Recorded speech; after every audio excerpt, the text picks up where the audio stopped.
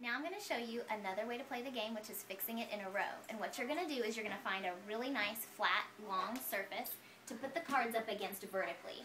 Okay, so your child will be able to view the card out in their visual plane and fix each card as it needs, okay?